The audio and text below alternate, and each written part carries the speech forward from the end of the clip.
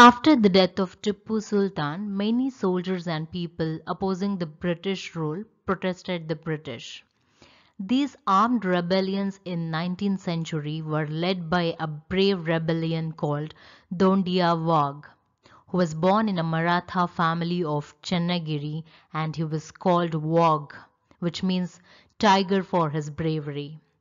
In the beginning, he was a soldier in Hyder Ali's army and later became the military general. He fought supporting Tipu Sultan by building his own private army. But due to the difference of opinions between Tipu and Dondiya Wagh, he was imprisoned by Tipu Sultan and later British released him after the Fourth Anglo-Mysore War. After coming back, he built a small army including unhappy soldiers from Tipu Sultan's army and some rulers who lost their power due to the British. With these combined armies, he captured Bidanur and Shivamogga forts, but failed while trying to capture Chitradurga fort. Knowing all this, Lord Wellesley planned an attack on Shivamogga, Honnalli, Harihara and other places under the control of Dondiya. Dondiya lost all these regions. After losing even Shikaripura region, Dondiya ran away near Gutti, which was mainly controlled by the Nizam of Hyderabad.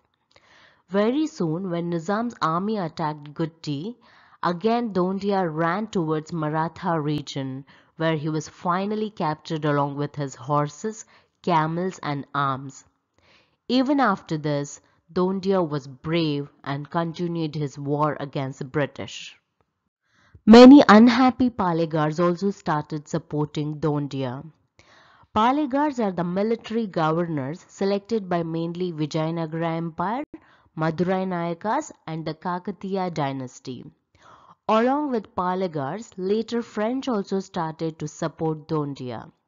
But British, who were following Dondiya in many places like Harihara, Chitradurga, Shikaripura, Savanuru, Ranibanur and Kittur, took over Shirhatti region and killed many followers of Dondiya Wagh.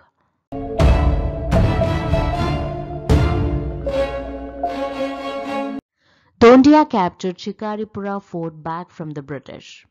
Seeing these developments, Lord Wellesley planned an attack from all the directions against Dondiya army near Tungabhadra and Malaprabha. Finally, when Dondiya left Raichur, he was caught by Marathas and Nizam's army, and finally British attacked and killed him at Kunigal. After the death of their leader, Dondiya's followers divided and scattered. British finally captured large amount of arms, which are weapons, and ammunitions like bullets and shells from Dondiya.